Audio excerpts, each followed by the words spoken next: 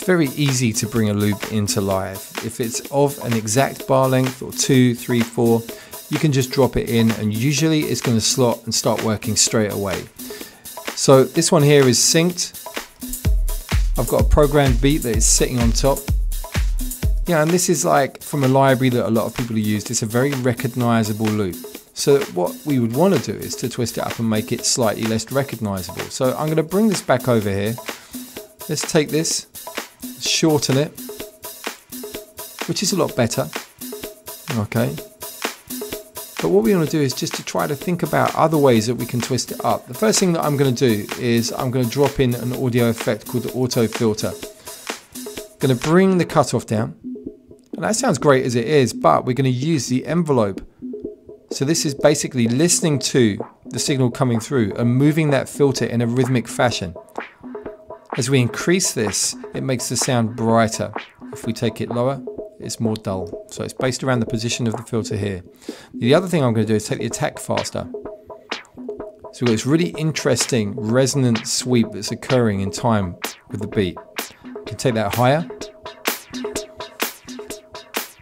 And that sounded good. Let me hit that with the beat. Take the cutoff lower. There we go.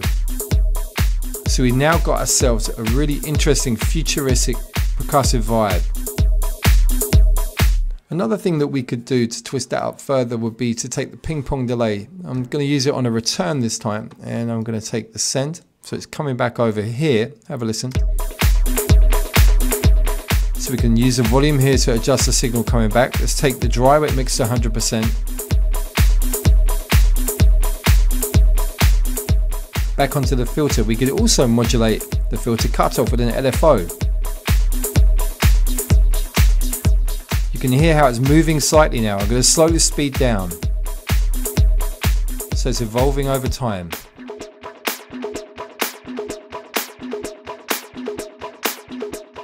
I can synchronize the sweep with tempo.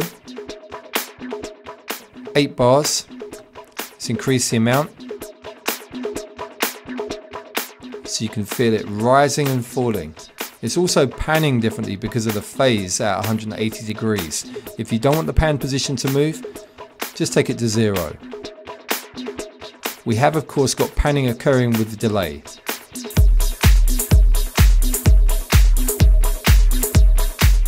So we've got some really interesting movement occurring there.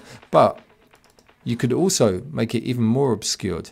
I've got my grid on 16ths here, and if I take the loop brace to 3 of those 16ths, we're going to get a very interesting triplet pattern occurring. I'll show you what it sounds like on its own.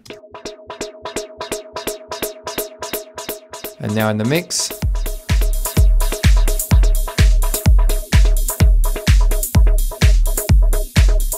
It's going to increase the resonance.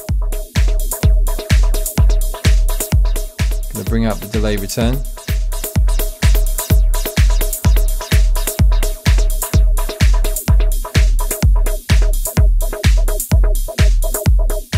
So you've got a fantastic range of possibilities there. So you can use that same kind of technique with all kinds of percussion loops. It's going to be a lot easier, in fact, with loops that don't have claps and hats like the one that I have.